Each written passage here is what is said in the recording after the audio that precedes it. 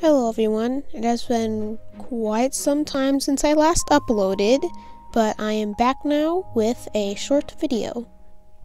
So if you see in this video's background, I am drawing a map. Now, this is not the only thing I've been working on over those past 3 weeks. Excluding the intro I posted, I only actually have a minute and a half of the movie down, but it's mainly an artistic movie, so it's gonna take a while for me to get all the lighting and backgrounds right. Here's a little sneak peek, just so you know I'm not lying. So anyways, back to the map. This is the country/continent of Serenis. This is where Autumn and Wendy live and where the entire movie takes place. So I guess I should mention it now. This movie is very loosely based off of Animal Jam. I've added a lot of my own stuff to it, so I like to think of it as my own thing now. Serenis is not the only country in this world. There are also 7 others, which includes Rosity, Quilty, Tulik, Alpines, Esmia, Cynthia, and finally, Jamal. These aren't actually important to the movie, I just thought I would tell you. Now, before we look at the map and take a tour of Serenis, we gotta know how the towns are ranked. You can pause the video to read this. Now, without any further ado, let's take a look at the map.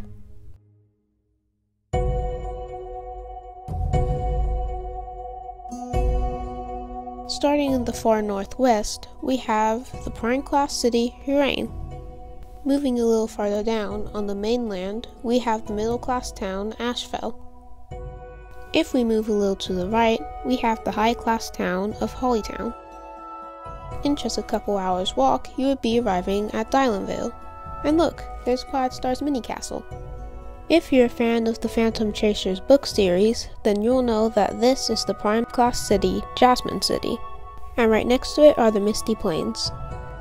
A little farther to the south, we have the high class town of Solaris and the middle class towns of Redwick Rest and Woodhurst.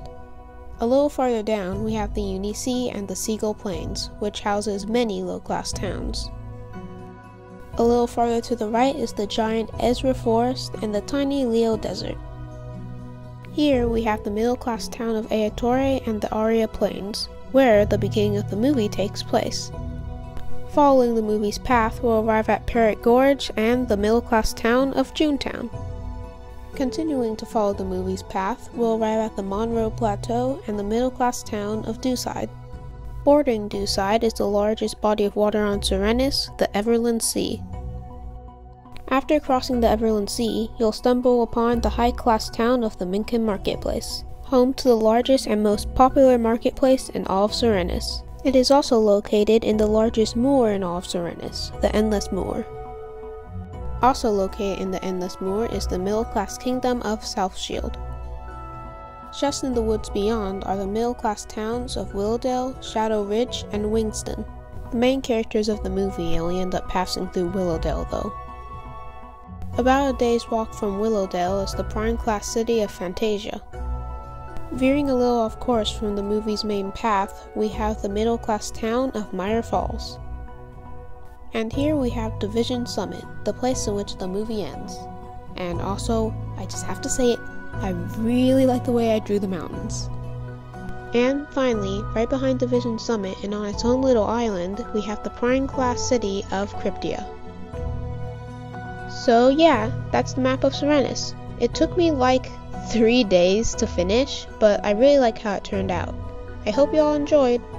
The music used in this video was The Curious Kitten by Aaron Kenny and Demeter, Goddess of Farming by Gareth Coker.